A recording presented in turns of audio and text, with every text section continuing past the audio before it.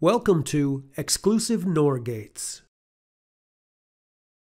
The exclusive NOR, or XNOR gate, is a logic device that always has two inputs and one output. The schematic symbol for this device is shown here. The XNOR gate produces a logic 1 at its output when both inputs are a logic 1 or when both inputs are a logic 0.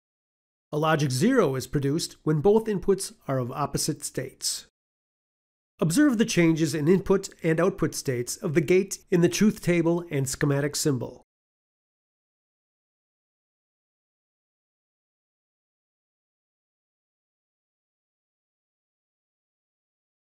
The circuit can be used to illustrate the operation of the XNOR gate. The lamp, which represents the output, is at a 1 state on condition only when both switches are in the same 0 or 1 state positions.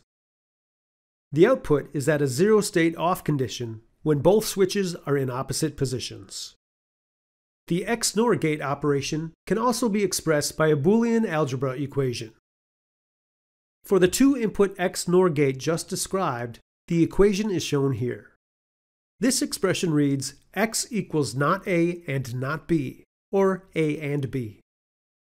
This means that the output is high when A0 and B0 are both 0 or A and B are both 1.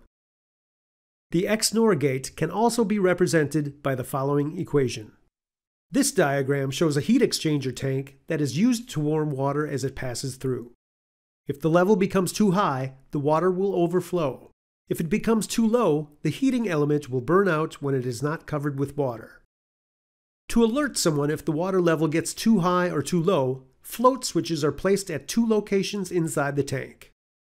Whenever a float switch is pushed upward when in contact with water, it will cause the float's lever to break contact with an armature, which causes a logic 0 to be applied to the XNOR gate.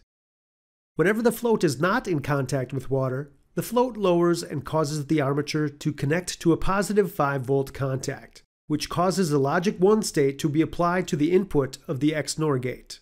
The gate output produces a 1 state and turns the alarm on when positive 5 volts are simultaneously applied to its inputs, or when a 0-volt ground is simultaneously applied to its inputs.